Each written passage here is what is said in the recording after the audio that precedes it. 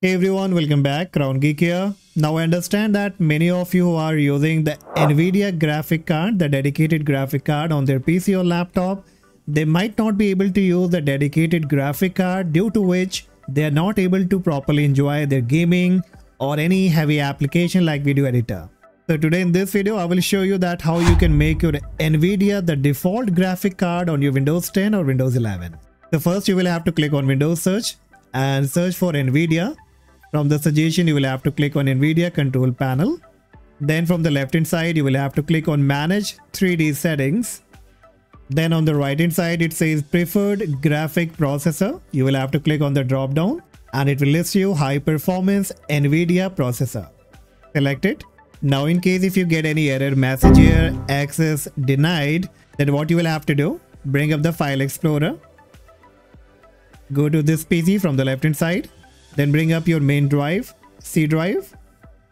Now you will have to click on view from the right hand top, hold up to show and check this option of hidden item. Now you will have to look for the program data folder. Once you get it, open it. Then you have to look for the NVIDIA Corporation folder. Open it. And here only you will have to look for a folder by the name DRS. And once you get it, you will have to delete this folder. So right click on it and choose delete. But keep in mind, deleting this folder will also reset your entire NVIDIA saved settings. So you will have to make the changes again. But if you want to fix this problem, then you will have to delete it. And once it is deleted, again you will have to create the same folder. So right click on the blank space, hold up to new, choose folder and give the same name DRS. So once you have deleted the folder and recreated, the next time when you will come to the same page and you will try to change the preferred graphic processor, you will not be having any kind of problem. Alright, once you have done this, you will have to click on apply. Alright, now next below the manage 3D settings, you will have to click on configure surround, this one. And here on the right hand side, you will find this PHYS X setting. You will have to click on the drop down again and choose NVIDIA GeForce RTX 3050, 4050, whichever you are using. Select it. Again, click on apply.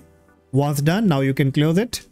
Okay, and now our last step is optional, where we can add manually any kind of application or game to the dedicated graphic card so that it can run with the full performance. So for that, what you will have to do, click on Windows search, type graphic.